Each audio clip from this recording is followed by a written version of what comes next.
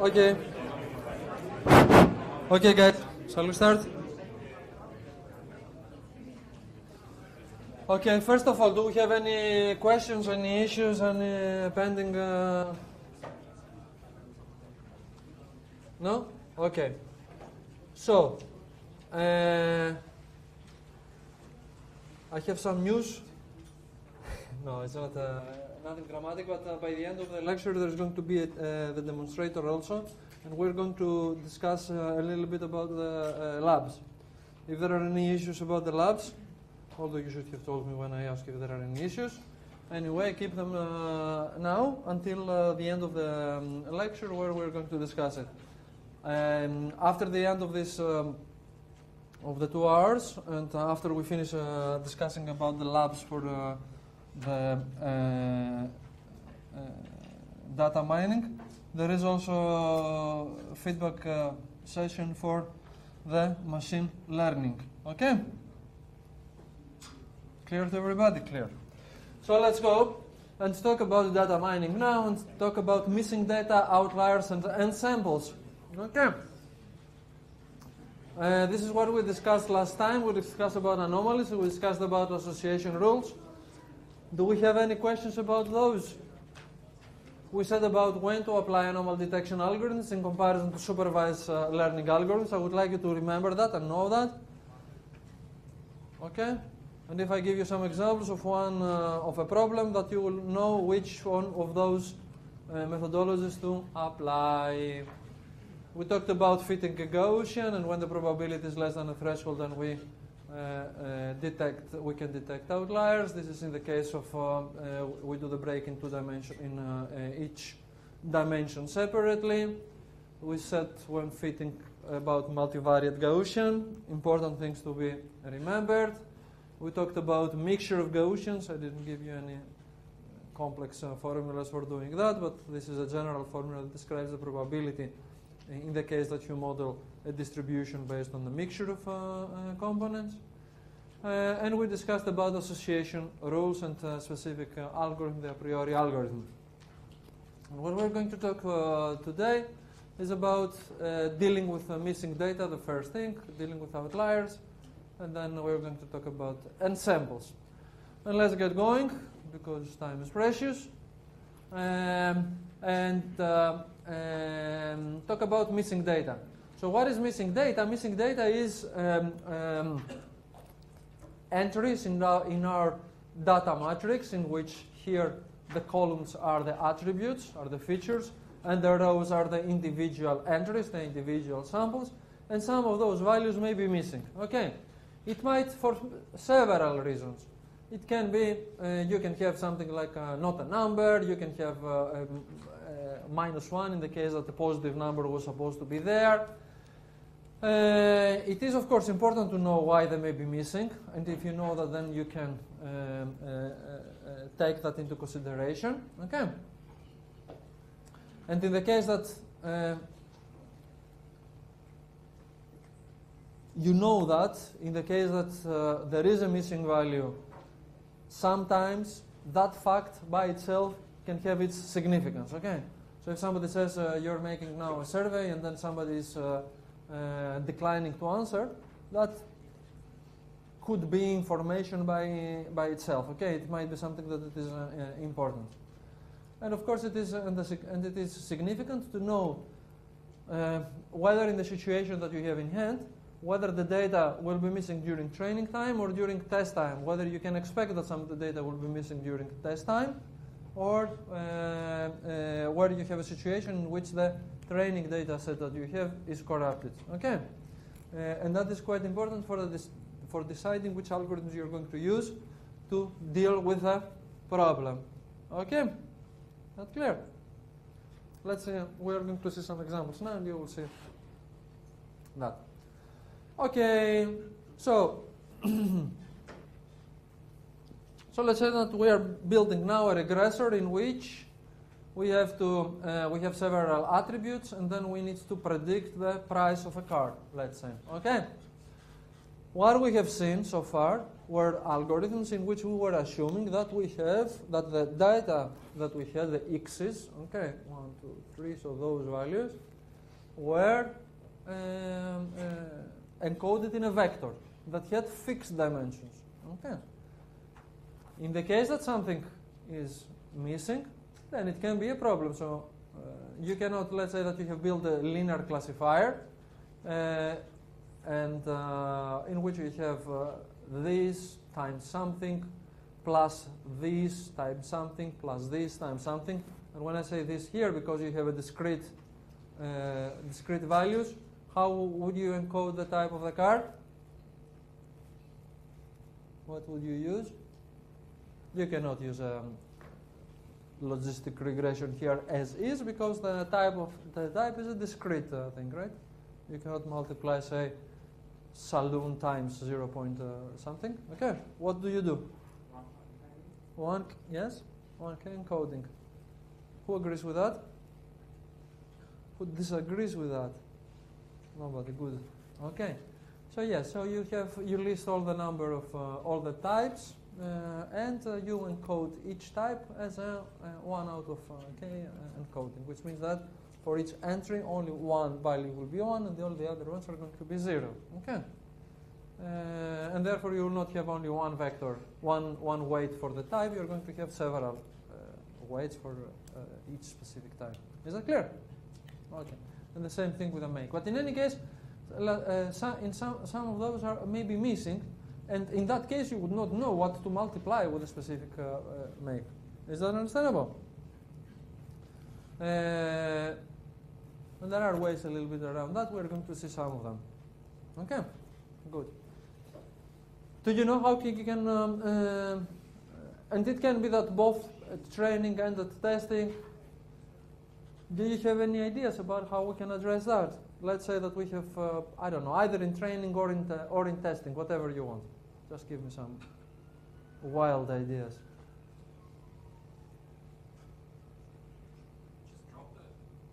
Just drop it. Okay, during training or during testing? Both. If you can determine that it's safe to ignore entries with missing data, just get rid of it. Okay. Okay, and this is one part of the, to drop them. That's a good answer. But let's see what are the problems with that.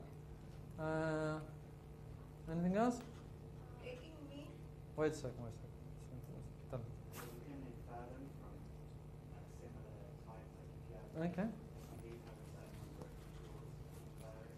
Okay. So you can infer it from other data. And from which data you will infer them? From similar ones based on the other attributes, on the remaining attributes, right? Okay. Yeah, that's a good answer. And that is the basis of one of the algorithms that we are going to see. Yes? Who else? Yes? Taking mean. Taking the mean? Yeah. Okay. Did you look ahead there, guys? I don't have to be here. Yes. So yes. So what you can do is that you can take the mean in the case of the doors, for example, and then come with 3.5 doors. But I'm joking now. In some cases you can do that. In some cases you cannot. We're going to see what are the problems. But as I have indicated now, you may end up with things that are a little bit strange. Okay. Okay. Anybody else? Take the mode, yes. So the mode, so the most frequently occurring value. Okay, you can take that as well. So basically, trying in those three last answers, you were trying to substitute the value with something else, right? Okay, something that made sense. All right, let's go on. You have found most of them.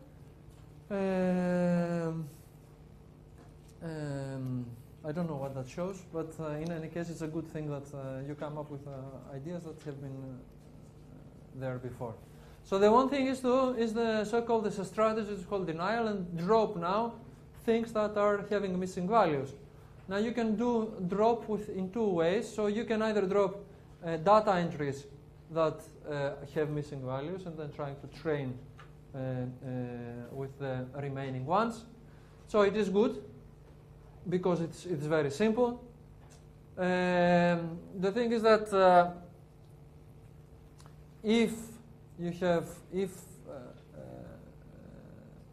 the missing values now, you could lose, of course, if you drop the points that have missing values, then you can lose information. That's especially true in the cases, I say, that the missing values have some significance, right?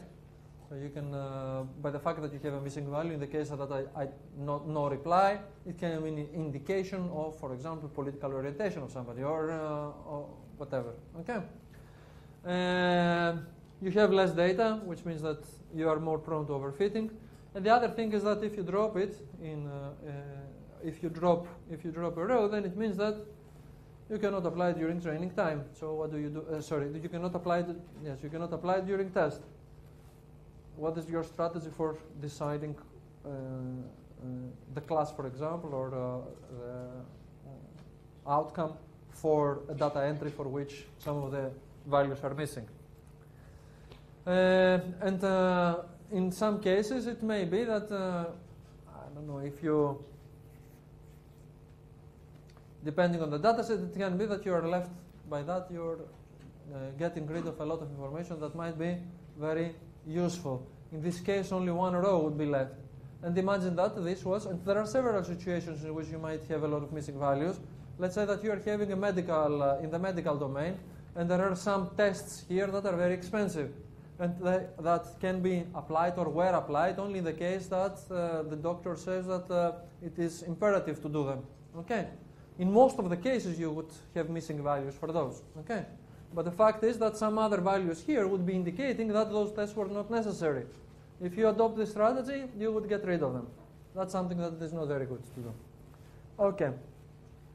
In any case, simple and dirty solutions sometimes are good. Okay.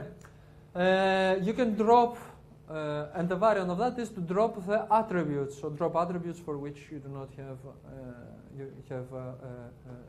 missing values. Again, with the same problems that you had before.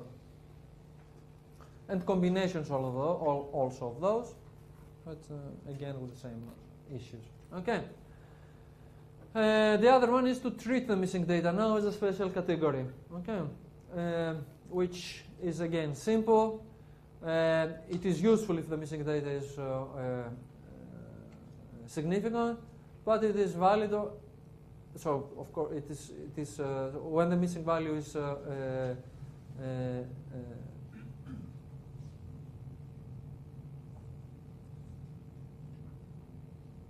yes, okay. So it is more useful if the missing value is significant. If you put another category there that says that how do you say that? That missing the value is significant, it's good to replace it with a special category. Okay. It is though only valid for categorical attributes. So, for example, the make of the car, and not the I don't know. Here the price is the target, but you could, if you would have some other categorical, some other value like the mileage, don't know, you cannot replace it with a special category because it is numerical. You can do the averaging, either with a mode in the case that you have a discrete value, or you can have a mean, or if you have a continuous, or the mode of a distribution in the case that you have a continuous attribute. It's again simple and it is fast.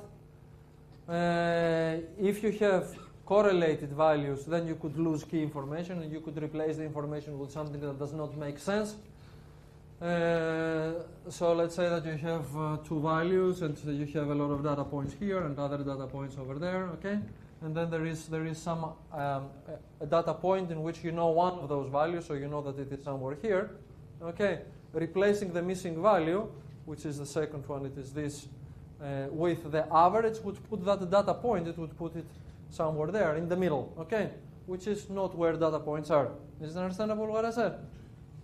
To whom is that clear? Or do we need to draw? Okay, to whom it is not clear? Okay.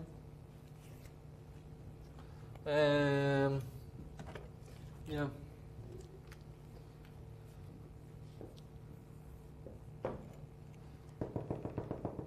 So you have one cloud here and another one cloud here, and then there is a point in which you know only one of those. So each of those points have two values, x1 and x2, right? Okay, understandable? Okay. Now suppose that I know the x1 and I don't know I have the x2 is missing, and I want to replace it with the average. What I would do, let's say that the x1 was here, okay? And then if I replace the x2 by the average, then I would create a point here. Is it understandable? This is what I would put in my data set. And this is a clear case in which the data is correlated. The dimensions are correlated. Okay? Clear now?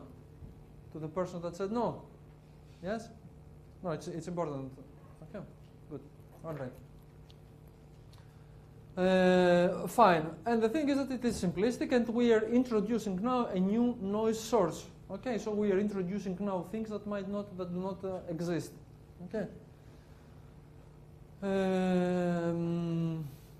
Fine. And of course, what do we say? Like replacing with a mean or replacing with a median does not make sense for some of the.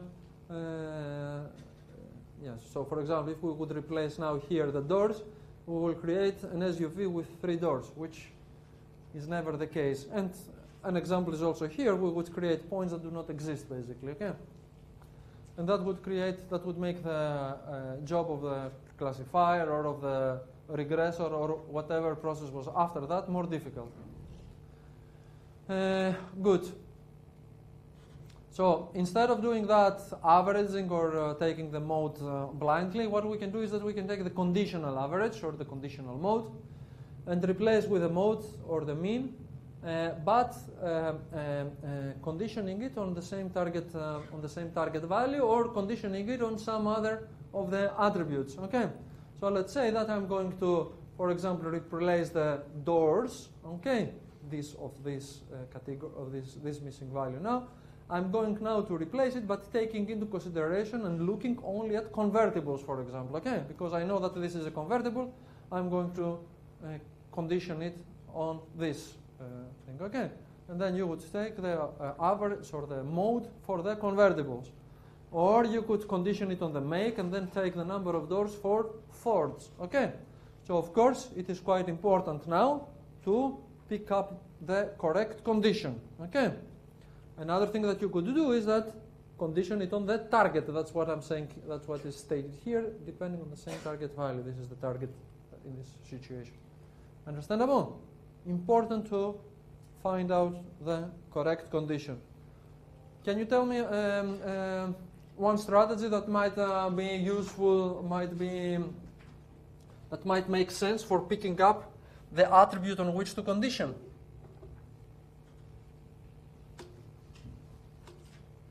It's not in the slides. Oops, sorry. I'm not going to ask you in the exam, but the question is the following. So I know that this value is missing, and I want to replace it. Okay.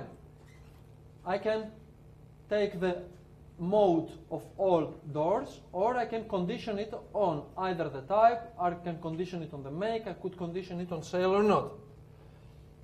Who will tell me now what is a good strategy for making a condition? Of picking up the attribute on which I will take the condition. I want to see hands. So you're very enthusiastic. It's correlated, so the Ford won't be correlated, but the Okay. size of the car or convertible. Yes. So one thing is to find out the correlation between the attribute that I want to replace and all the other attributes, and to pick up the one that has the highest correlation, or to has the highest. Another measure for that is mutual information. In the case mutual information, you can look at that. We don't cover it, but it's something that is useful. Okay, is that understandable? Clear? Okay, the more informative one. Okay, good. Sorry, was there a question? When we're dealing with the big data, so how do you recognize how many of the missing data we have? And then go through every of them,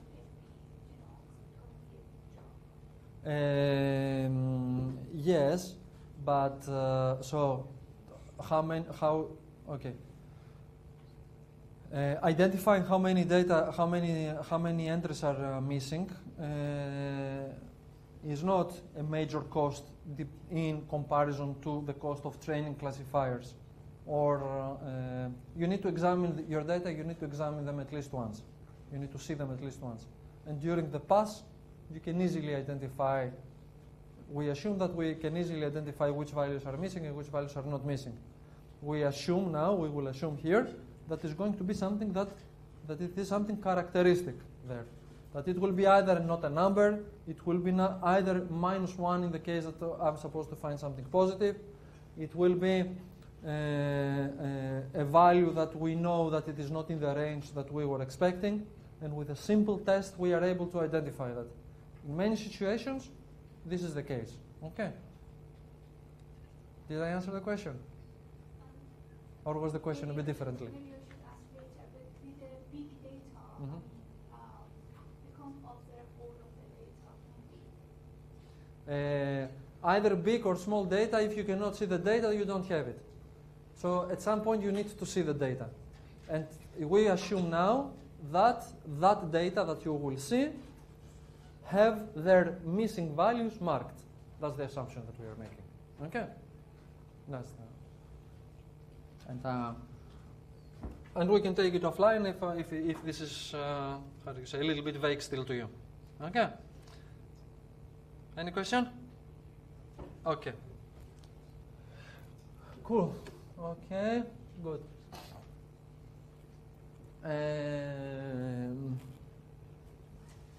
Okay, so the way that I have described that,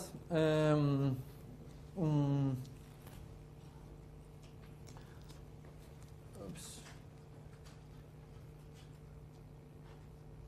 Yes. So the way that I have described that now, condition it, yeah. I mean, you could use it both. Actually, you could use it both for classification. You could use it also if you want to have a regression. I need to update that a little bit. Okay, sorry about that. It is basically, and typically it is better than now than replacing with the mean or the mode, but it does not exploit now inter-attribute correlation, especially if you have correlation, more than with correlations with more than one attributes. Okay.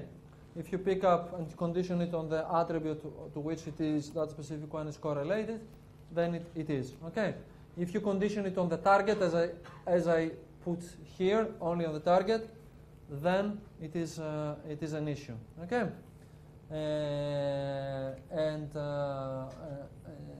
Yes. And I say that, and I say here that it is used only for classification, because I put them. I say that. It is because I say that it is conditioned on the target. So, for example, in this case, I condition it on a categorical value on which I can easily condition. So I can pick up the entries here that they have the same categorical value. Okay. If I would have, if this was a price, if this was a number, then it would be more difficult and in general, it is more difficult to condition on something that it is continuous, because it is very difficult to find the exact value. Okay, is that understandable? To whom is that not clear? Okay, good. Okay.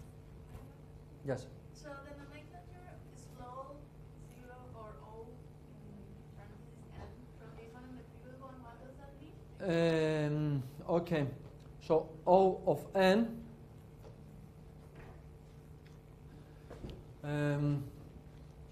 basically what the O of n means is that the computational cost, okay, of doing something, it is a function of n, okay, and what I'm saying is that for every situation, for each value of n, there exists a number a such that the cost is smaller or equal than the a times n.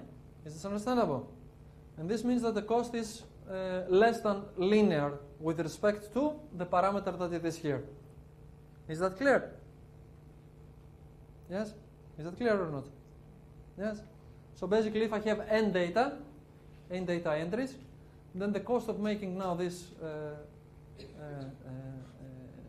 substitution is how it is called, this O of n.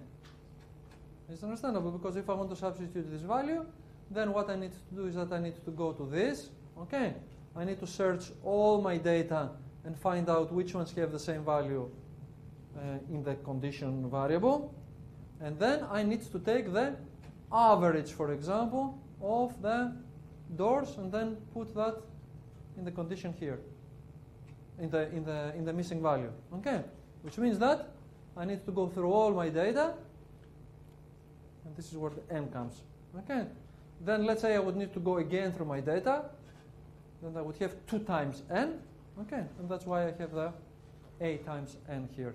It's understandable. And each of those operations, let's say that it will take some time, and all of those, the time that each of those operations would take is contained now in this alpha factor here. Understandable? Okay. If it would depend on the number of attributes, then I would have to put something here that is called d, okay? That it is related to the number of attributes. If I would need to go every so for each one of, if I would have to go to pairs of those, it can be that would be n squared. Do you understand? Okay. But in any case, then that would mean that I would have here n squared times d. Okay? Clear? Cool.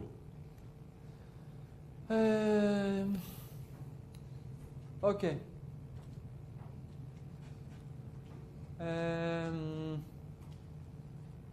Yeah. All right. Another strategy. Another strategy now is to replace it now with the corresponding how do you say that? Corresponding values from the nearest neighbors. What do I do?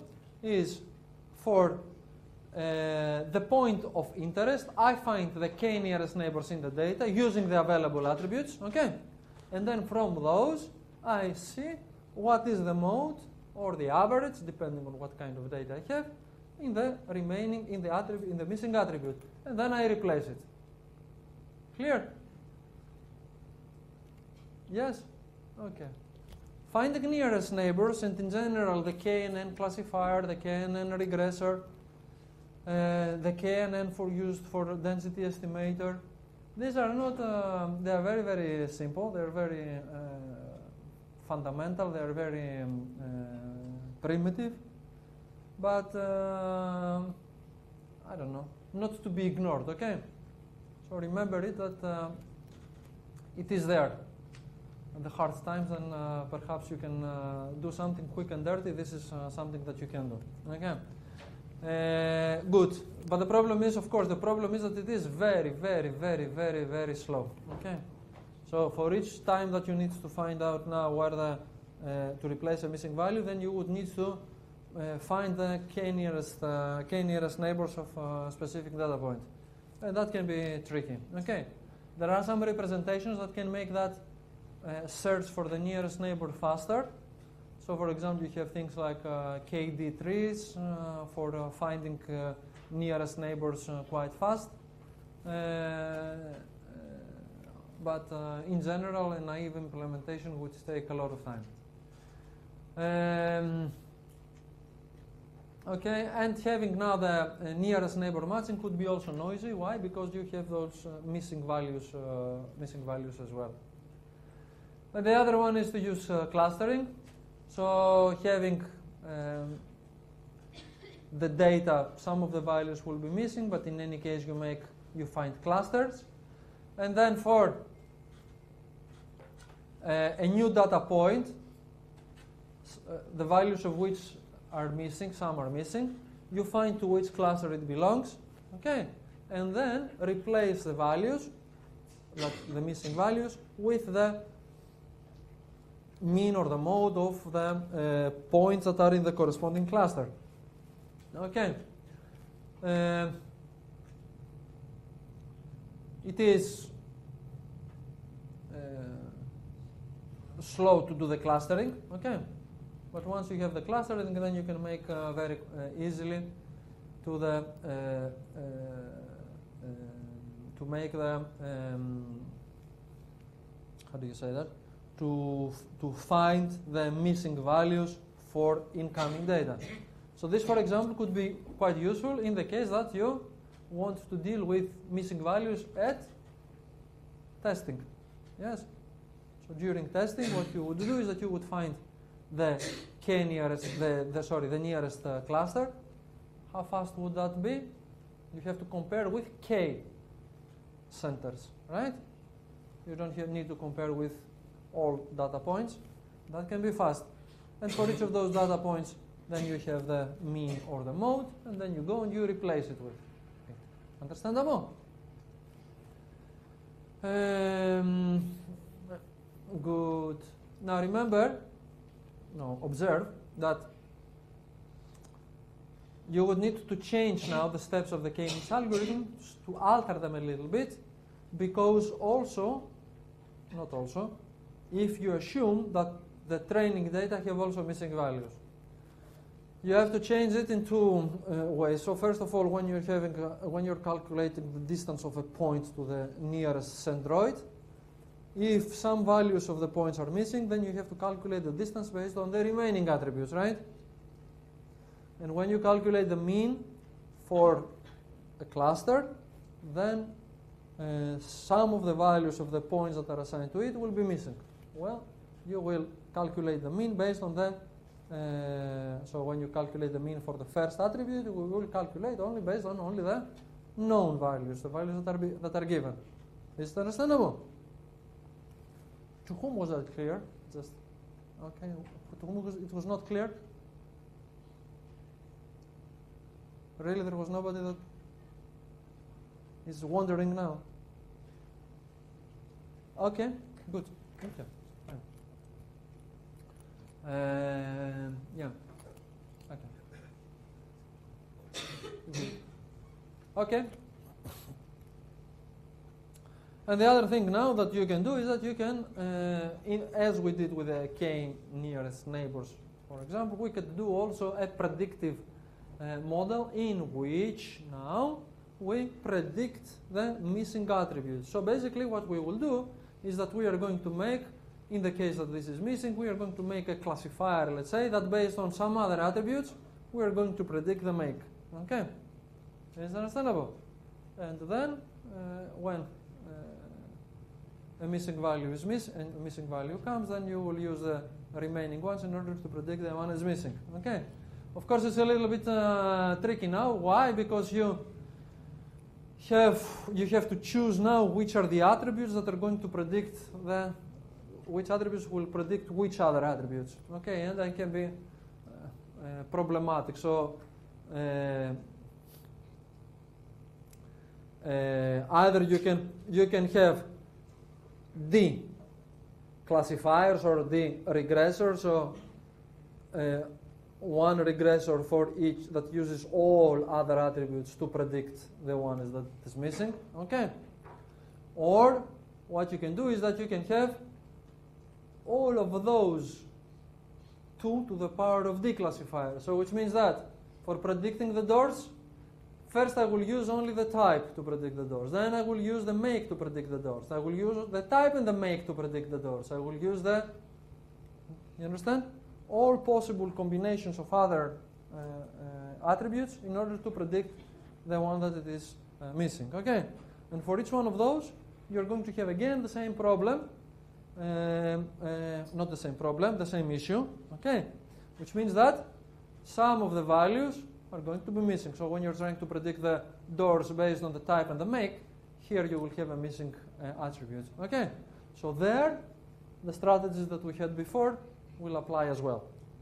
Understandable? Okay. And that's it. Okay. Fine. Of course, you don't need to make that. You don't need to make all of those classifiers. Okay. Again, what I said about making correlations finding correlations or mutual information between different attributes could help you choose which attributes will be used in order to predict the other ones, the ones that are missing. Okay, fine. Good. And some of them methodologies that you can apply are dependent on the specific methodology that you use for the problem that you have in hand. So let's say that we want to have a classifier now, or no, what is that? Yes, a classifier in which here are the attributes and this is the predicted class. Okay. Some of the classifiers are more robust than others and are more easily can more easily adjusted to missing values. One of them is the naive Bayes. Did you remember what we do with the naive Bayes? With the naive Bayes, we consider each feature independently. Okay, and we are making the probability of the class, okay, based on each individual attribute. Okay, we calculate the probability. Well, basically, this is what we do. We make likelihood given a certain class, and then we use that formula here to calculate now the probability for a new data item. Okay, so in the case that some of the attributes are missing, well, take the product now only over the visible features. Is it understandable? So what you do in the naive Bayes classifier is you have those probabilities now for each of the attributes. So you have the probability of low given the the probability of 2 rooms given low, the probability of 4 rooms given low, etc., etc. In the case of the probability of all the data dimensions, let's say. In the case that some of them are missing, then disregard that and take the other products, and that's it. Understandable? That's it. And that's not a hack, basically. Okay. Fine.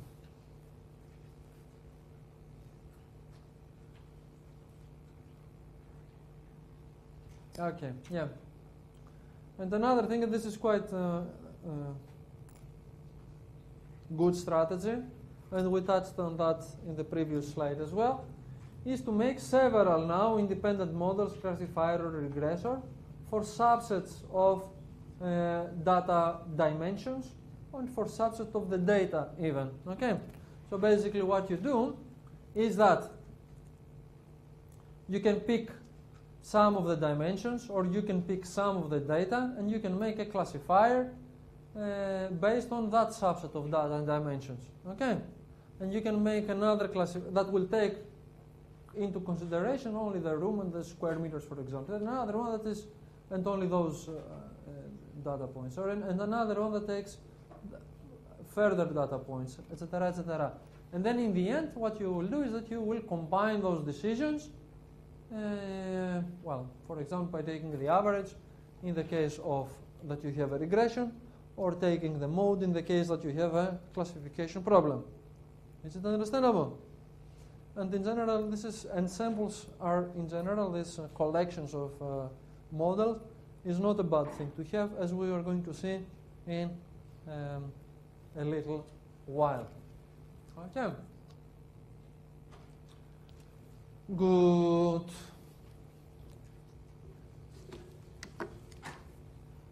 I'll let you think about that for a second, for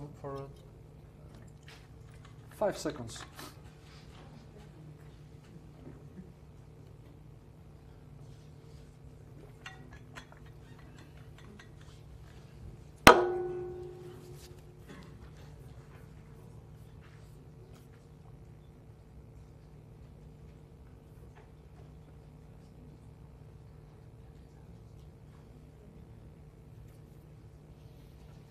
Okay. Are we happy with this? Do we know how to deal with the missing values? Yeah. Good. So now we're going to see how we're going to deal with outliers. Okay, we have touched a little bit on that. We have seen a few techniques already. I think we know already a little bit about what to do. So the first thing is,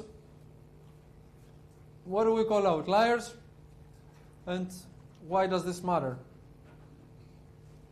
So the problem is that with some methodologies, and in some cases even a single unusual example, can dramatically distort the outcome, can dramatically alter how my decision boundary or my regressor would look like.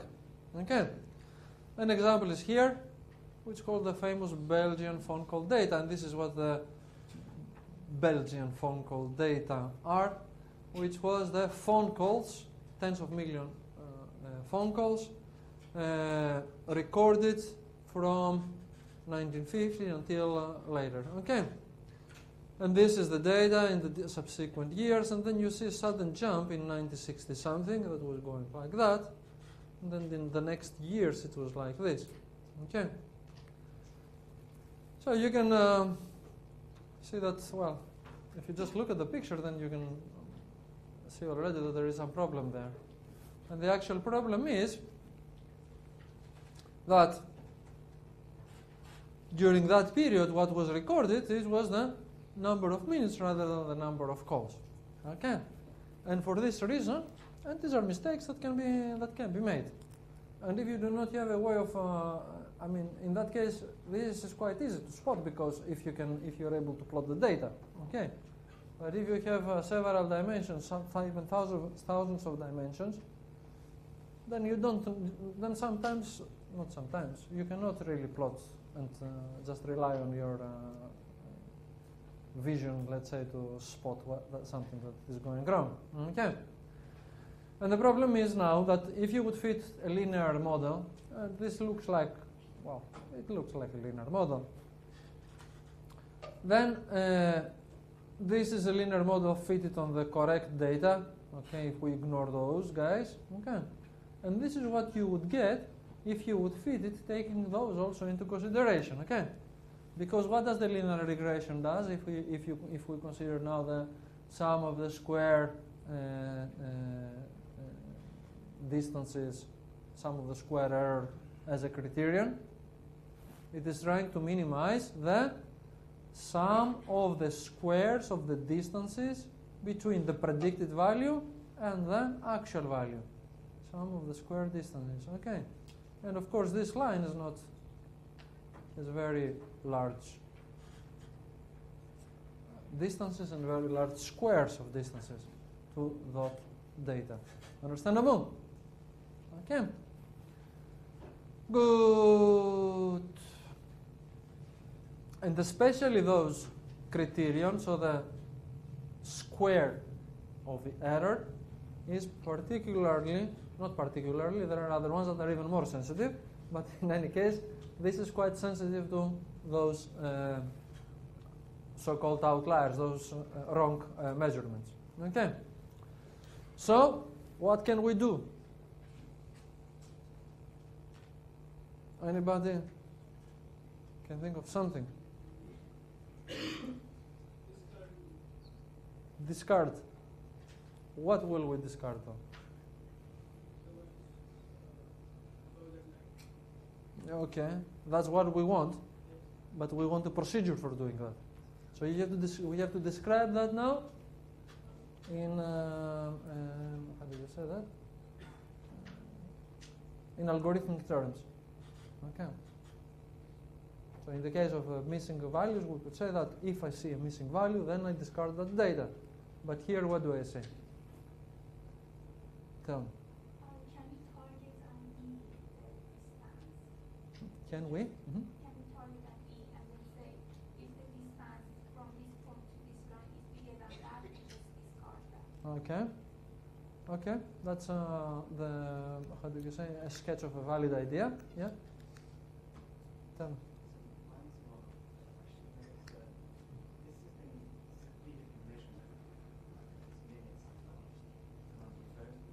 Exactly, yes. Yeah. So the problem is, okay, maybe we didn't understand that. Yes,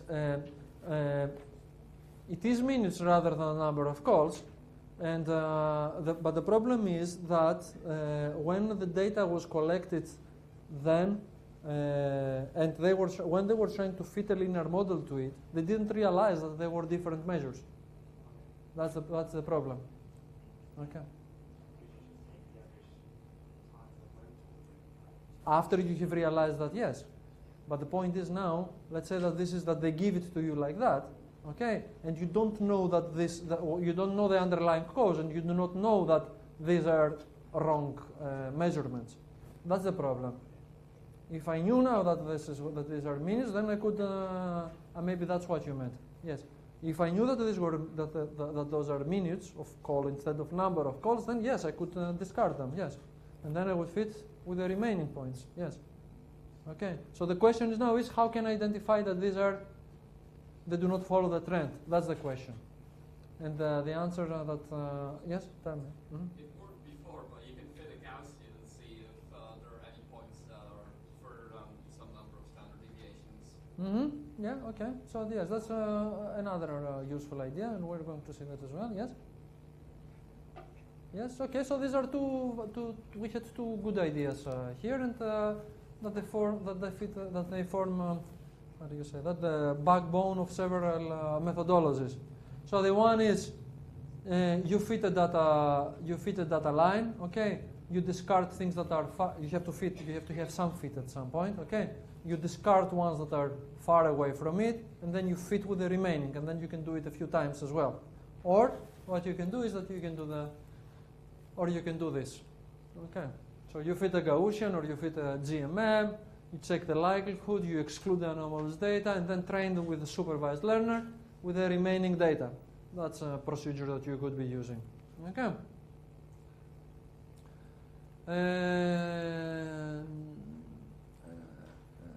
Good. Okay. So,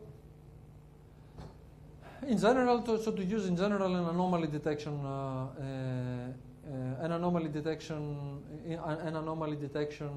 algorithm.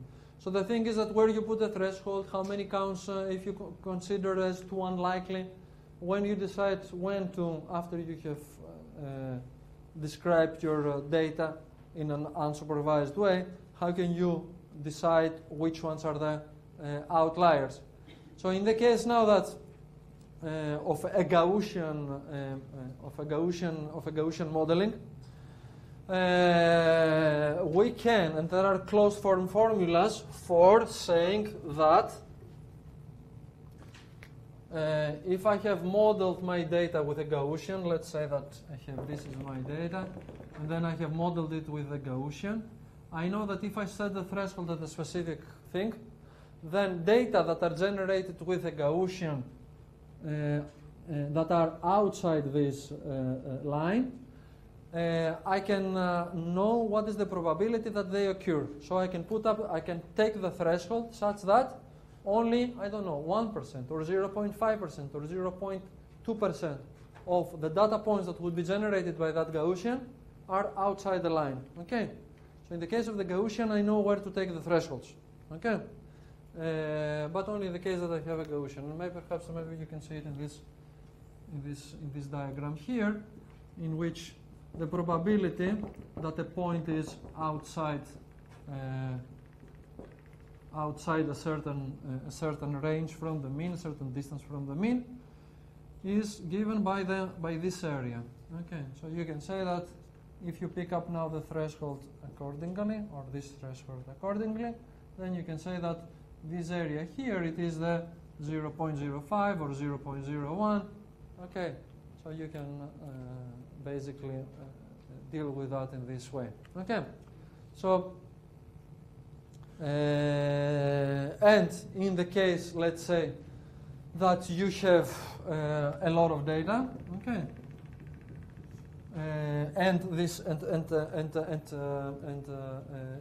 You could fit again a Gaussian. If you know that the data do not really follow Gaussian, then what you can say is that I'm going to set the threshold such that the top k or the top k% of the actual observations are outside that range. Okay, is it understandable? So in the case of the previous example, I would fit the data. I'll fit a Gaussian to all the data that I have. I exclude the top k or the top k% of them. Okay, and then I do the supervised learning with the remaining ones. Is that clear to everybody? To somebody not? Good. Okay. So of course, by doing that, then I may have somebody that is outlier or not. Okay, or it can be rare, but it can be also important. If I fit a Gaussian or if I fit a mixture of Gaussians, I may reject in this way I reject in this way some measurements. They can be, but they cannot. They might also not be outliers, right? This is something that we do not know in advance. It can be that, maybe there are not even at all outliers in the data that I have. Okay. So in this way, I could lose also key data. So what I could do is that I could do cross-validation, but it can be also expensive, and in some cases I might not even after that, I might not know, but this is, if I don't have a ground truth annotation of what is outlier and what is not outlier, there is only so much that I can do. Okay, at some point it is also a matter of guess. Okay, good. So these were the methodologies that are these, for example, fitting a Gaussian, or what the outline of the previous methodology was with fitting a line and rejecting things that are very far away, were independent of the actual methodology. Now, in some cases, you can deal with outliers by changing things inside specific methods. Okay, so what I'm going to say to you now are things that you can do for specific methods. So this is something that you can do in the case of a linear regressor. Okay, so if you remember, so a linear regressor makes a prediction wt times x, right? So it takes a point x and then it multiplies with the weights w, and wt times x is the prediction. And it is trained by minimizing, finding the w that minimizes this error here. Everybody remembers that? Okay? Is this a formula mystery to somebody? No? Everybody knows it? Okay. Good. So, in this formula now, let's say that this is the data, okay? And this looks like a correct line for fitting the data because this guy is an outlier, right? Okay? So now the point is that if this unit, if this distance, if the error, if the residual, that's called a residual, is the difference between the prediction and the actual value, okay? If that has 10 units, okay, then using the mean square error as a criterion, it will assign that, it will take that and it will take the square of that, so it will assign a penalty. It would have that it would be 100, okay? And for this reason, this is the line that it would generate, okay? It would be drawn by one measure quite dramatically, okay? Now, if we don't minimize the square deviation and we minimize the absolute value deviation, then the error would be that, and the distance now for, okay, a 10 unit deviation, it would give a 10 unit residual, it would give a penalty of 10, okay, which means that, okay, that the line that you would fit in that case would be something that would look more to the real one, to the correct one. It would be the orange line. Okay. The problem with that, not the problem with that, I mean, yes. So for the formula, shouldn't it be divided by summation of the number of bits? Yes, it should be divided by the number of, but the solution does not change, but for stability and for treating it in a more Consider only the difference for the you cannot consider the difference between for the first one you consider y minus w x square. That's why you say it doesn't affect. So if I have 1 over n, where n are the number of points, the w that minimizes the 1 over n times this, it is the same w that minimizes the sum without the 1 over n. Okay?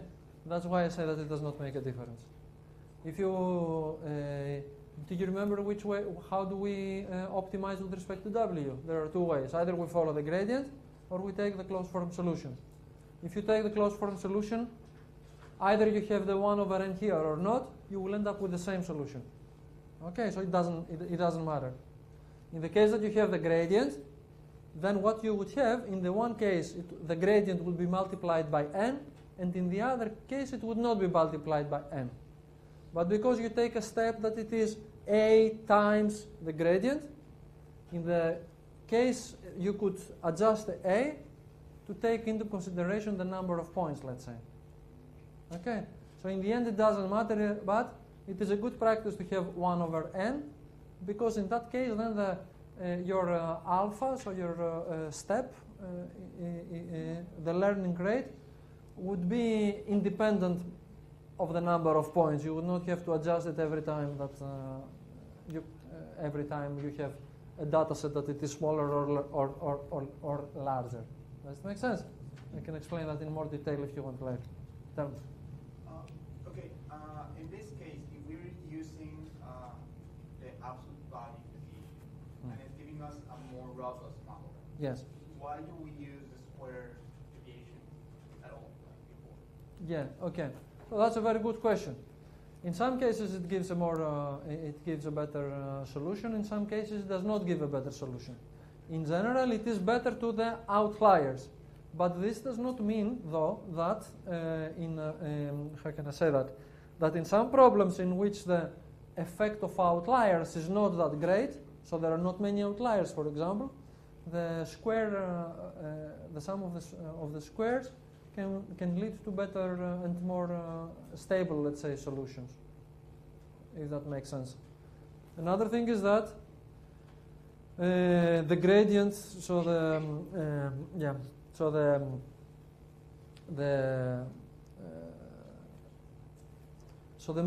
square is something that it is it does not have a discontinuity at 0, while the absolute value has a discontinuity at 0, so you cannot take derivatives close to 0, and that is a little bit problematic as well. Okay, current optimization algorithms, they take that into consideration, but it's still not a resolved issue. Okay, fine. And in the case that you do not have many outliers, but you are far away from the solution, from the correct solution, then the square is a little bit better because it gives you gradients that are large when you're far away, and it can get you quicker to the correct solution. Do we have any question? More? No? Okay. So these are examples, and these are examples now of actual case studies in which what we were trying to find, not me, but other people in the computer vision basically group.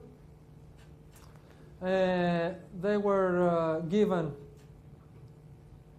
So this specific project that was very, very similar to that was last year of a student of mine as well, but not with a linear classifier.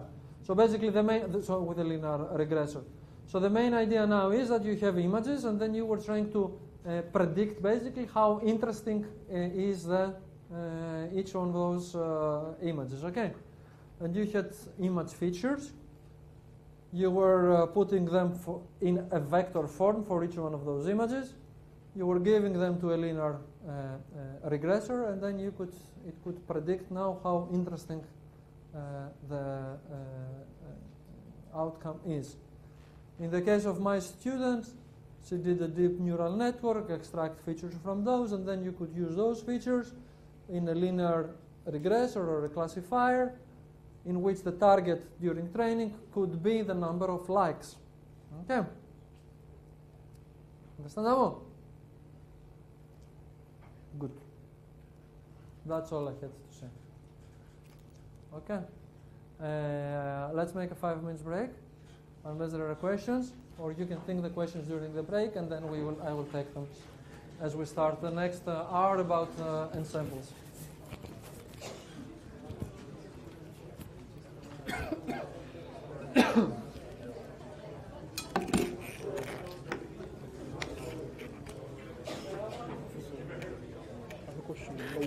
When you say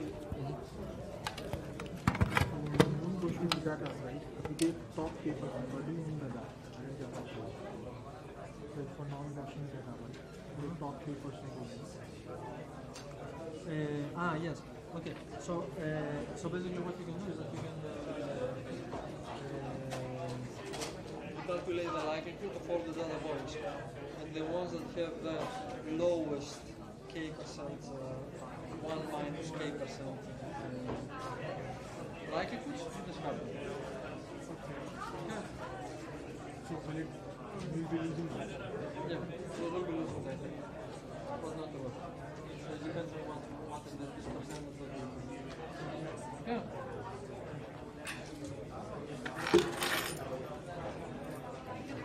Marks like this -2. I got about 40. And I checked like the email Ricardo sent out, which said all of the actual grades and like the EU3 for each mark. And I've also compared my answers to a friend of mine who got 92%, and I've got basically the same answers as them. A lot of them are numerical questions, numerical answers that I've got correct, quite obviously, and the grade does not reflect that. I've emailed Ricardo twice, got no reply. We're going to deal with that in a second. Is this quite common? Was there a few of them? No, there are not. They're very nice. That. I'm going to take a second to that. So, what around, I think around in the last... okay, I will answer that later. Okay. So, the thing is that we're going to look at all the cases. In some cases there might be some mistake. From all the cases that we have seen, I think that in most of the cases, the marks should have fallen down instead of being higher. But I think that there were 2 cases in which there was some a little bit more was awarded. Okay. Because with lots of the numerical answers, and like it says, it's K1 or K6, and I've given the K1 or K6. Yeah. And I've given, But the point is that also we need to, for all the answers, you need to explain them. I have very much so. If I you would quite like explain to. that, then what can I say? It can be that there is a mistake. But Do you think the best thing to do is to keep emailing Ricardo? no, he will come now and I'm going to talk to everybody and then I will tell you what. Okay, perfect. Thank you very much.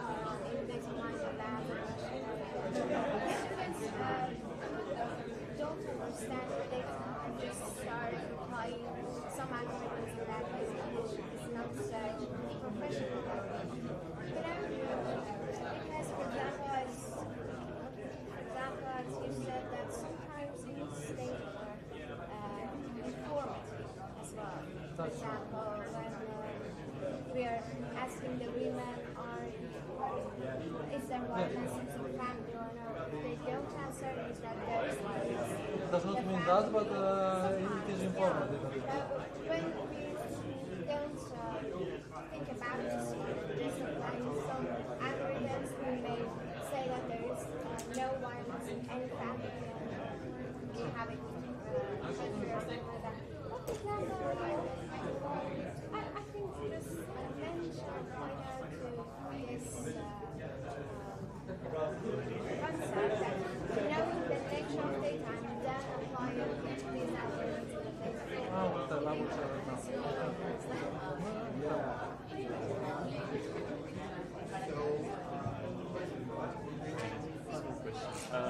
Let's just get the grades.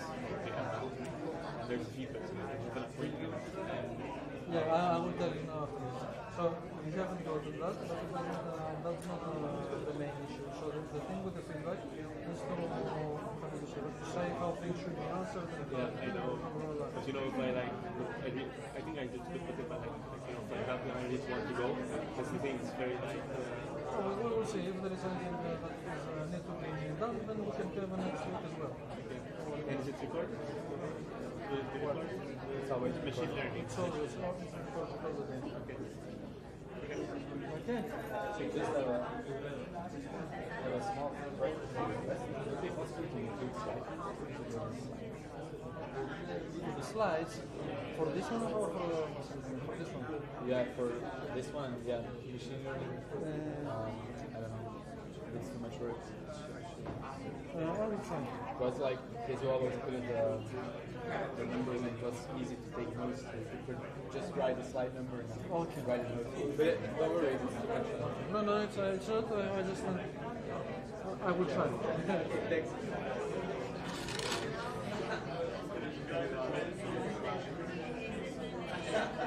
When you see value in the data and you say we can use the KN, so we have to plot this data then from the means. You don't need to plot the data. You need to calculate the distance with all the other data. The KNN does not need to plot the data and look with the eye. You need to calculate distances. Okay, but I should have this point, then I find the distance. Yes. But there is one attribute missing, So you find according to the other attributes. the position. For the other attributes. So let's say So that. basically, the whole column for the attribute that is missing, gone, and based on the others, I will use KNN. Okay.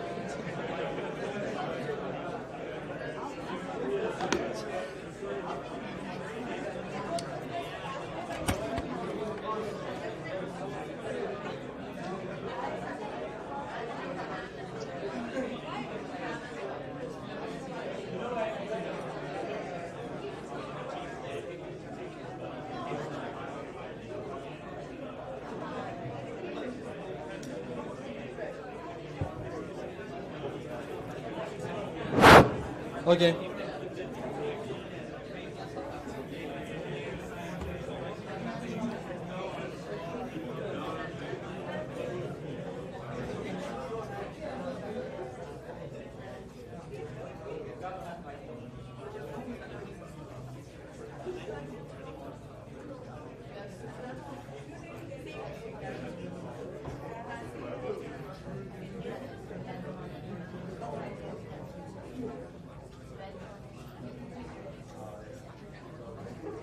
Okay, so let's start about ensembles, and we are going to see a few issues here. Let's start with the most fundamental one, which is about bagging and randomization, and we're going to see about decision forests as well. So we talked about overfitting, underfitting, and another way of seeing that issue is with the balance between the bias and variance. Okay, so the bias is how much a model tends to learn the same wrong thing. Okay, so for example, if we try to fit a now linear model to a curve, okay, that is a bias because it does not, it is related to underfitting. And the variance now is that the variance now is the tendency of a model to learn random fluctuations that are independent of the underlying signal. So this is related to overfitting. And this is basically every time that you fit a model like a decision tree, especially if it is very complicated, then you're getting to tend now quite different tree. So this is, well, if you see it in terms of like dart throwing, that's what you want to have. You want to have a model that gives that it is the distance to the correct one is small, and in all cases it gets the same how do you say the same errors. In this case we have low variance, so you have the same answers all the time, okay, but they are wrong, quite wrong. Okay, here every time you get different answers and they are also wrong, that's not good. And here you have different answers. Each answer give different is different. Okay, and it has large error. But the thing is that the error is not structured, so every time it is different. Okay. Another thing is that if you have, so ideally you would have some zero bias and zero variance. And the main idea now is that you have that you use ensembles. What are the ensembles? Are collections of models. And if you have collections of models, means that you have you're going to use a committee, sort of all of them, and combining their decisions that you are going to get into a better answer. So, for example, answering, if this was the case, and you would have uncorrelated but unbiased models, and if you would average, for example, their decisions, that you would get something that has, as a collection now, has low variance, and also in that case, if they were uncorrelated, then you will have also smaller error. So the idea is now that if the expert errors are uncorrelated, then the collective vote would average their errors. And if they would average the errors and the errors were uncorrelated, then the resulting one would be small. Okay, is it understandable? That's the main idea. That's it. So each individual expert should have a high variance, but the committee is of low variance. Okay. So we have to, and they are good, of course. Okay. This whole idea works if each of the members of the committee, each of the members of the ensemble, is not correlated to the other one. So you have a committee that it is diverse and it gives uncorrelated predictions. Okay.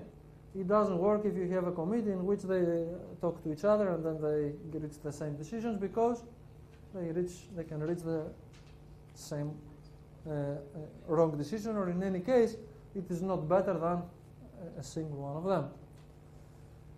So, let's say that you have a model. Do you have any idea about how we can make the model to generate different and diverse predictions? We're going to see some examples here. So the one is to use the bagging, which is called bootstrap aggregation. And the idea is now that we are going to train each of the individual, so we're going to keep one model, let's say linear regression, but we are going to train it now with different subsets of the data. Is it understandable? So we have, suppose that we have n data, and we're going to take k random samples of size n with replacement, which means that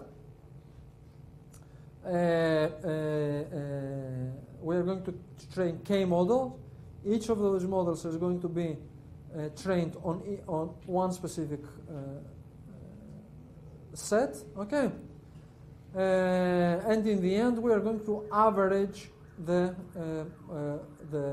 decisions of the model. So each one of the models, let's say in the case of the regression, is going to be a higher order polynomial. It is going to be trained with a few of those data points, not all of them, okay?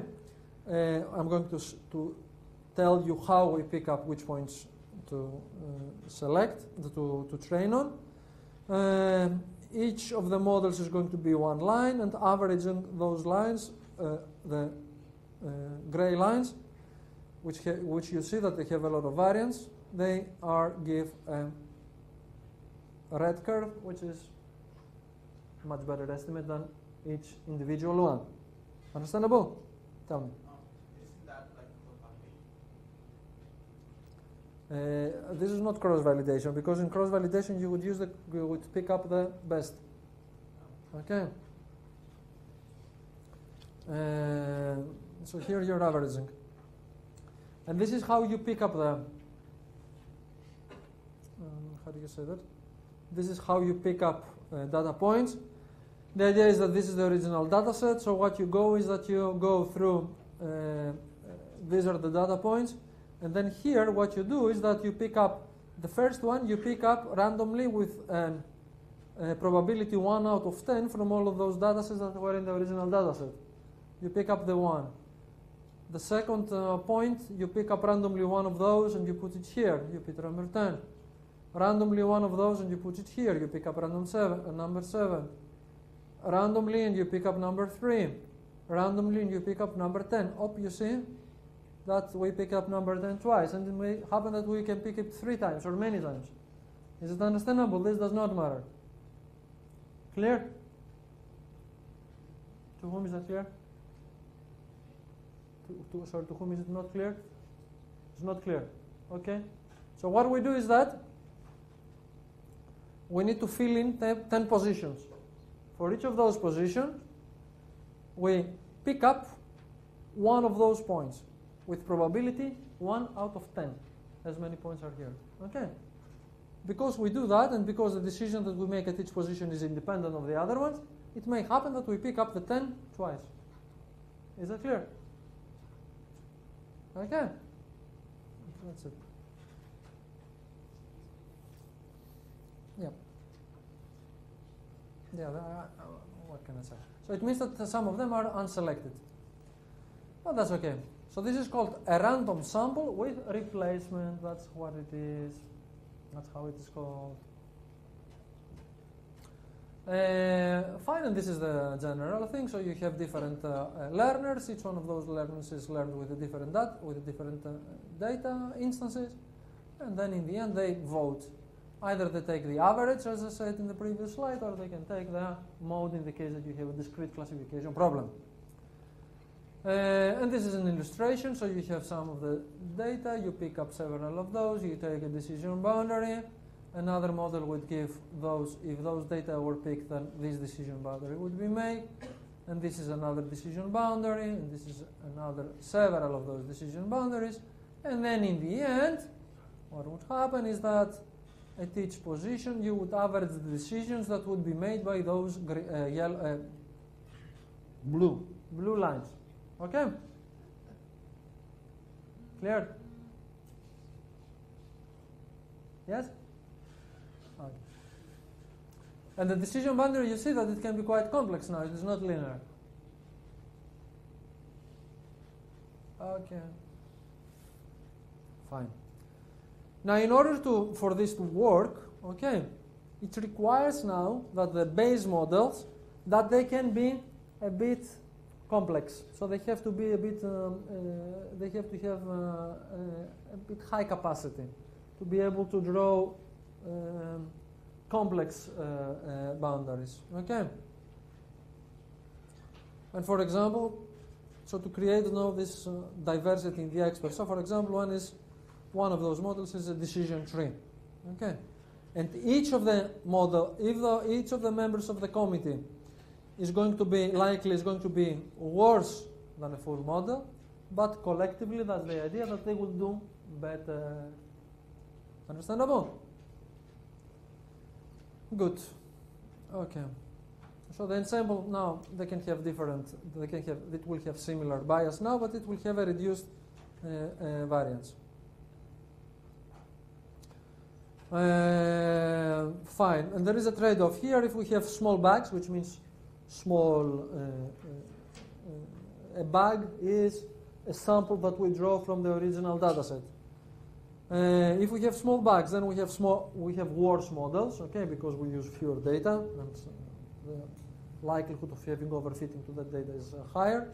Okay, so we have worse models, but we are going to have more diversity, and the big bags we have better models, but less diversity, and there is a trade-off there, and we have to do things like cross-validation in order to see which one is better for the problem. Okay, so this was a way of introducing diversity, was to select randomly the sample, select randomly the data set. But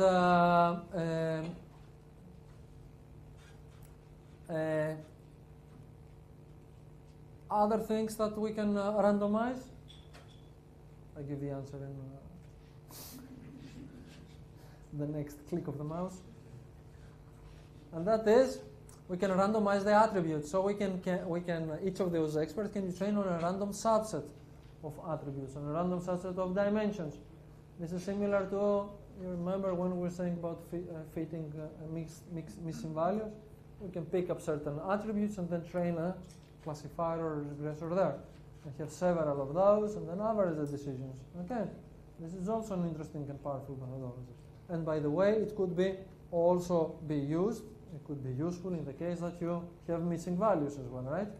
Because then, if you would have some of the ensembles, you could ignore if a missing value would affect them. Okay, but there would be some of them that would not be affected. And you can have other ways also for introducing a diversity. So, for example, picking up which model we have. You could have combinations, for example, of decision trees, of logistic regression, of Bayes, of KNN. You could add noise to the data.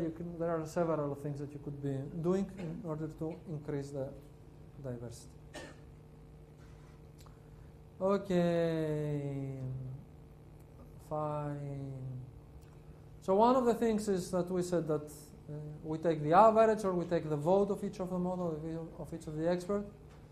There are some things also that we could change.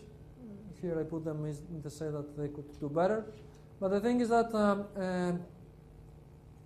some experts are more experts than others. Okay?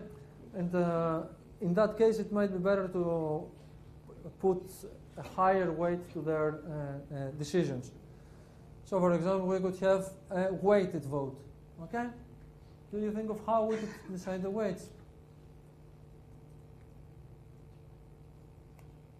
How can we decide the weights? Okay, so that's one answer. Based on the errors, we look at the errors and then we try to assign higher weights to the ones that make smaller errors. Okay? That's a valid strategy. Somebody else? Okay. Mm-hmm. So if you choose the subsets in a similar way that you choose the attributes in dimensionality reduction and attribute selection, you could assign higher weighted combinations to committee members that are trained on combinations that have a better predictive power. Am I thinking along the correct lines? I think it's more or less the lines that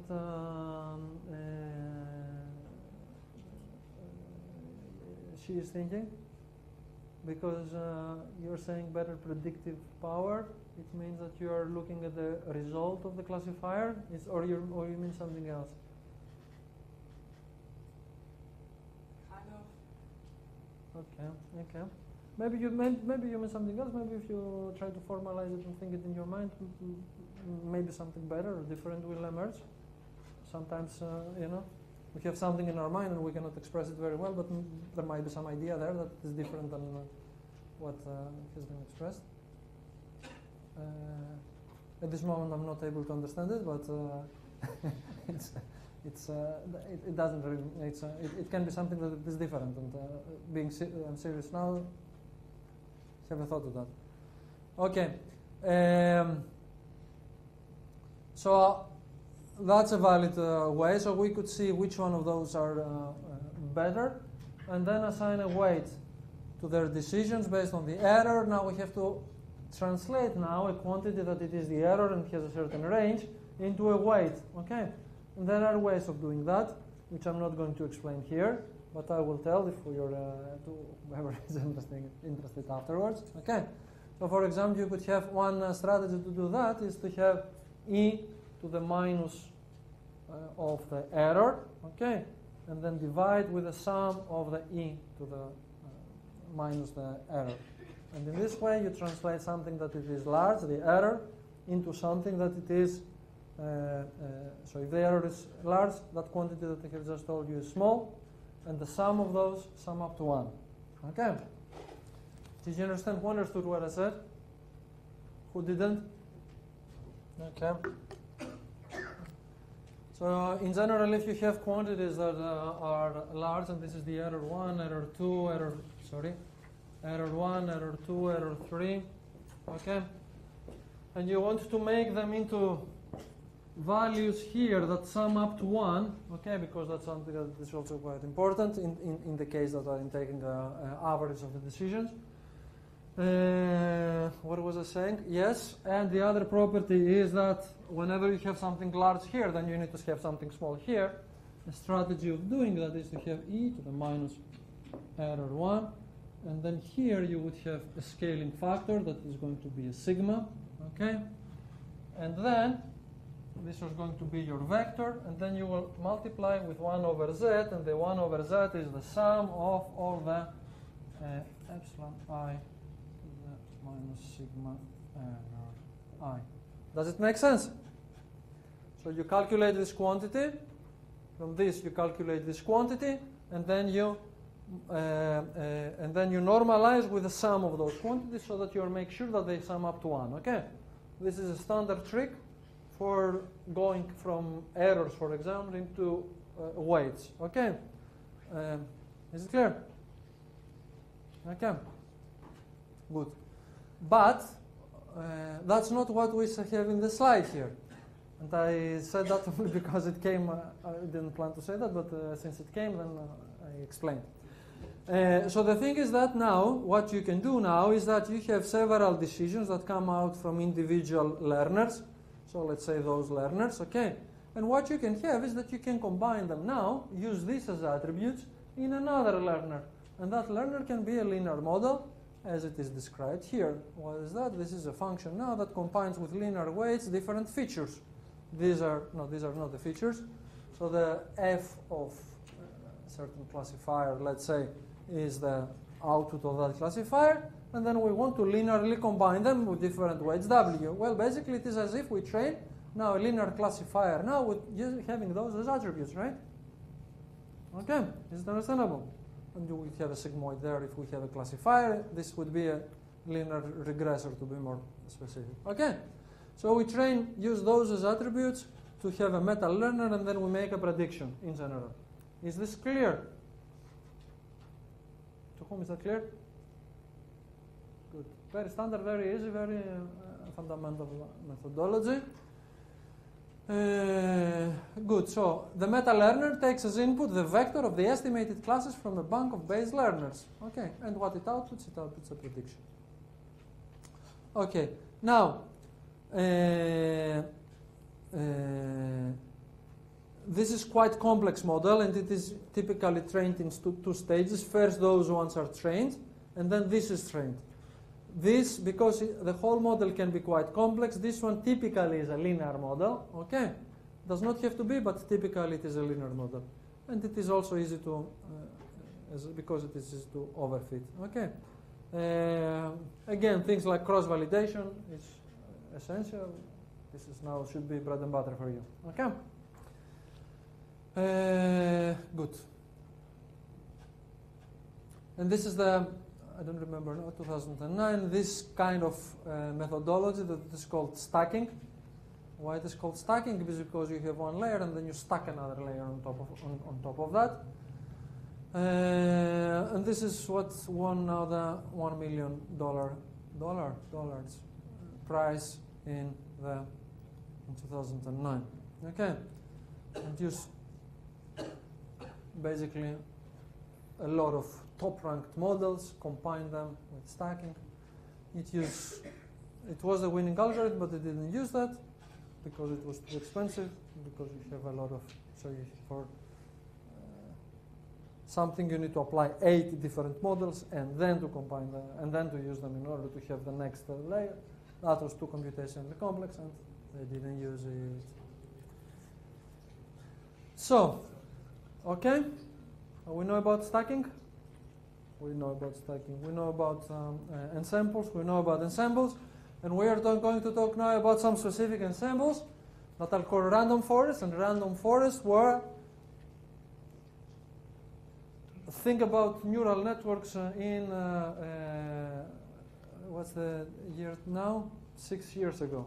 6 years ago, everything was random forests. Okay, and still they are quite strong.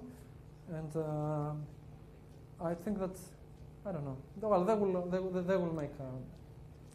No, I don't want to be on record while I'm making predictions about the future. But it is a powerful. It is a powerful methodology. And by the way, also for neural networks, several.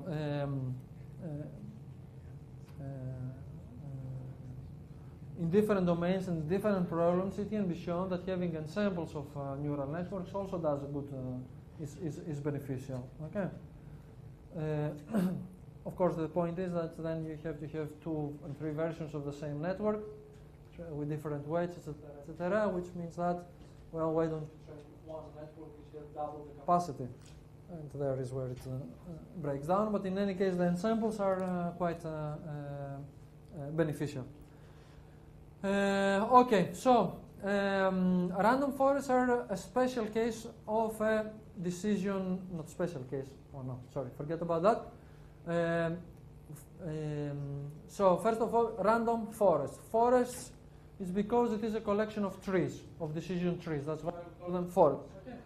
And we call them random forests because there is a kind of randomness in them. And I will explain now what kind of randomness is there. Okay. So you have an array of decision trees, and you average the prediction at test time. Okay, an ensemble of decision trees. So the thing is that it is random because there is some diversity there, and the diversity comes from randomizing 2 things. Randomizing the instances.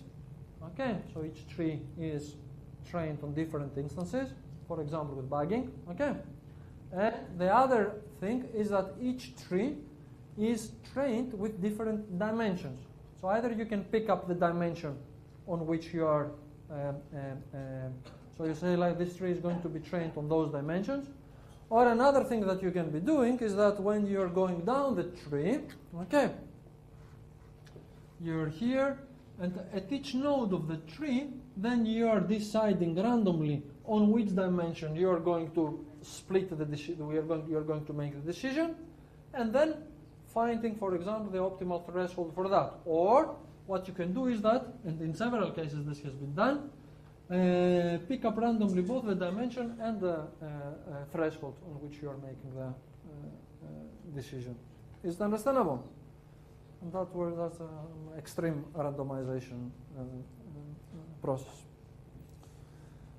And that's it basically. So they have really good accuracy, and it was state of the art by a large margin in 2012, 2013. It was really good. in comparison to the decision trees, if we have a forest, then it is not easy to interpret it because, well, you're combining with different experts, but then you do not know how you may know how the decision of each expert is done because you know that they have said that, well, if this attribute is like this, then you take this decision and you go here and there and blah, blah, blah. But if you have several of them, then it becomes quite complex. So it's not interpretable anymore. And it can be expensive to train many trees. It is parallelizable. So this is not really a very big issue. And in any case, not larger issue than is for neural networks. Okay. Why is it parallelizable?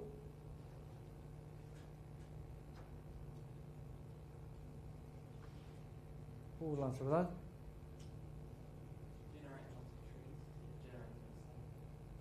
You can generate each tree at the same time, at the different machines, for example. Okay, so the training one tree is independent of all the other trees. Okay, that's the reason. That's why they can be done in parallel. Okay. All right. Good. In general, if you have large committees, then you can make, so you have different trade-offs. If you have large committees, you can make better aggregate decisions, but it is also slower both to train and to test. Okay? This is one example of, I don't remember now, I think it's random forests. How the performance goes as the number of trees increase, then you can see that somewhere here saturates. But in case that you want to have, okay, and of course, if you have 100 trees, if you do not have something to a parallel machine to do them in parallel, then you do not. Then you need hundred times the computational complexity of a single tree, right? Okay, that should be clear. Let me see. Okay. Good. Now, decision forests, well, decision trees or forest ensemble was used in. Who knows about the Kinect? Who does not know about Kinect? Okay. So Kinect is a special type of a camera that has an RGB component that it has also, sorry, I think, let me see, yes, it has an RGB camera and it has also two another infrared camera, and it has also, how do you say that, it has also an emitter that emits patterns of light. This is called structured light. And the camera then records that, and based on the formation of it, then, and an algorithm basically, then it can decide the distance from the of each position that it is recorded from the camera. Okay, so it measures, it is a depth sensor as well, together with an RGB sensor. Is that understandable? Yes? To everybody? Even to the people that didn't know? So basically it is a depth sensor, let's put it this way. Okay? So it is a camera that senses the distance of the objects to it. Okay. So it has been used, it had been developed originally, not had been, it has been used by Microsoft, and with an algorithm that was developed in the Microsoft Research Center in Cambridge, as a matter of fact. They, by this guy here, okay, they used it in order to locate the joints of the human body with very high accuracy. And this then was used in order to control, to use your body as a sensor as a controller for games. Okay, this was the first one, and it made a major breakthrough. Okay, was working real time, was working really well, was having very good precision. And it was trained now, it was trained the forest, it was a decision forest, it was trained with 1 million images says here, with a depth 20 trees, 2,000 random features now per tree, 3,000 images per 300,000 images per tree, and a distributed implementation that took a day on a 1,000 core cluster. Okay, random forests, and at that point, a real. Well, it was a time then that things were starting getting exciting for the computer vision community because you were starting to see applications in real world situations. And since then, things have taken off quite considerably. Okay. Is that clear? The example? It was impressive in 2011, these things. We were not expecting to see this thing. Okay. Okay.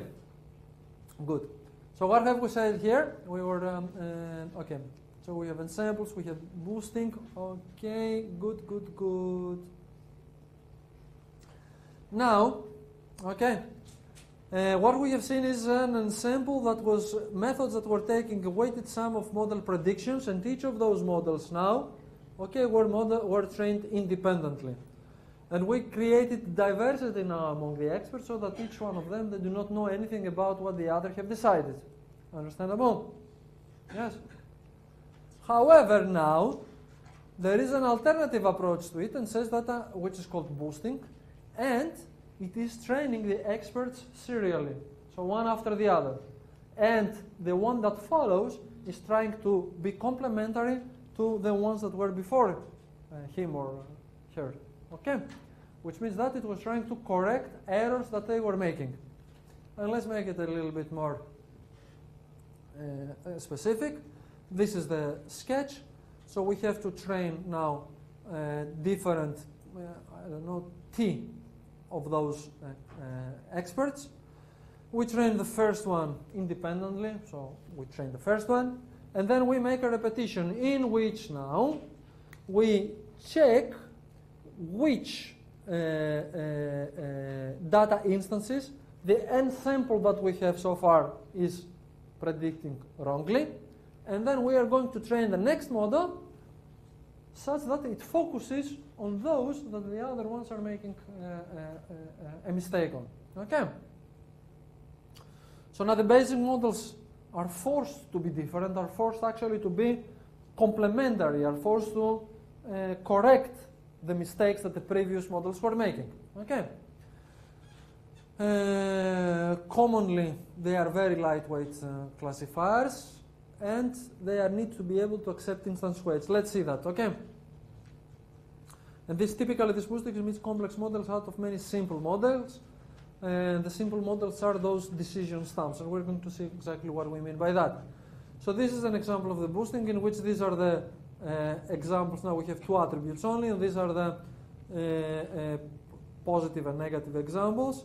Okay, then we are making now a very, very, very simple now decision, okay, in which, and a very elementary classifier, which is decision stump, which means that we pick up a feature, and this is the feature, and we take a threshold on that feature, which means that basically we make a threshold of this feature, which means that the decision boundary is a line, positive, negative, according to this line.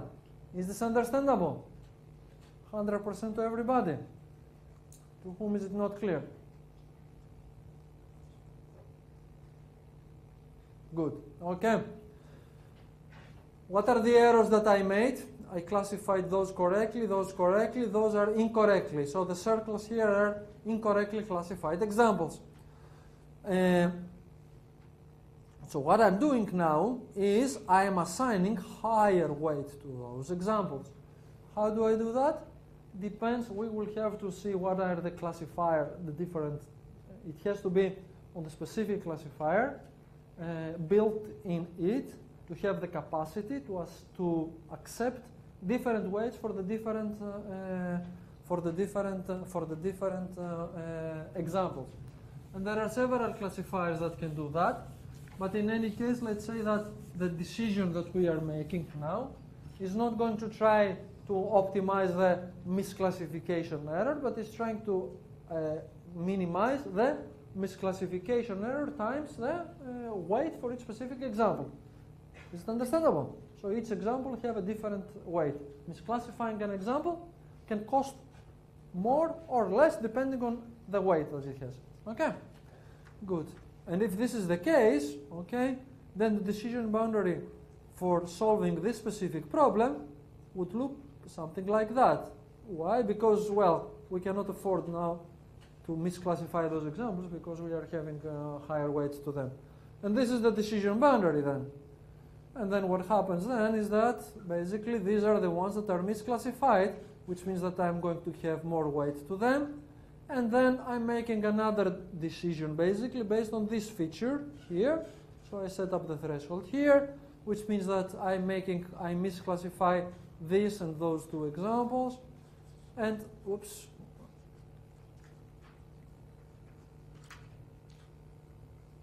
I don't know what happened. Okay. Another idea is that those classifiers, so this and this and this, are going to be combined so that they make now a complex classifier that would look like that. Okay. There are specific formulas that give the weights of the different classifiers and the weights by which those examples, the misclassified examples, are given higher weight. But we don't have time to go into that. But yeah, we don't have time to go into that. Okay. But you can look at it if you're interested in. Okay.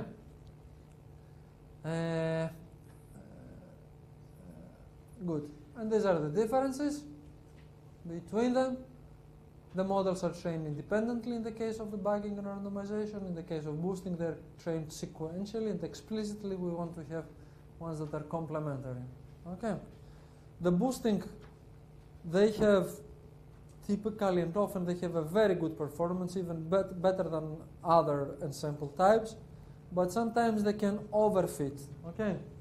They can overfit, and why they can overfit? You can see the overfit is because if something is misclassified, then the weight increases. Okay. If you have some, and it is okay if you can find decisions, but if there is something that it is, very peculiar one, okay. For example, let's say that you have given a wrong, by mistake, you have given maybe the wrong label to an example. Then all the effort of the classifier is going to focus on that example and is going to try again and again and again with increasing the weight to it, trying to correct the mistake that it had made. And this is an how do you say that? The problematic case what I have just described, but you can get the principle. It focuses on the wrongly classified examples, which means that it can be attracted basically more. It focuses on the errors that it makes, and outliers are typically examples by which you have how do you say they will not fit very well to the model that you're making. Does it make sense?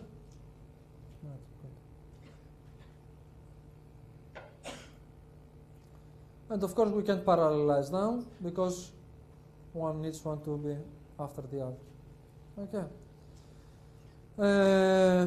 But the good thing now with the boosting is that even if the base learner is even 51% accurate, the entire ensemble can be arbitrarily accurate on the training, of course, right?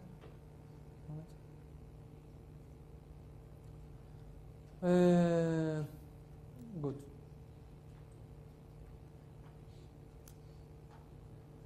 So up to a point it's not longer the case, but boosting was what has been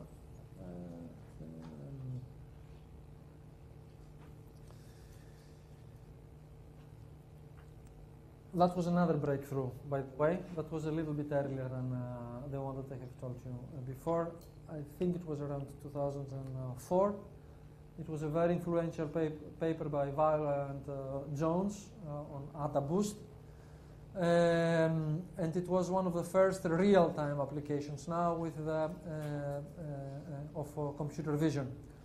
So the idea was there, what to do would be to go and find out where faces are in an image. Okay. How are we going to treat that problem? It is a classification problem, it is a regression problem. Now you have to be able to design your training pipeline so that it deals with with this. I'm going to tell you now how it had been treated on. You were creating a classifier in which it have as positive, it would have bounding boxes of faces. Okay, right? So images, segments in which only the face was visible. Okay, and negative class were background crops. Okay, of the same size.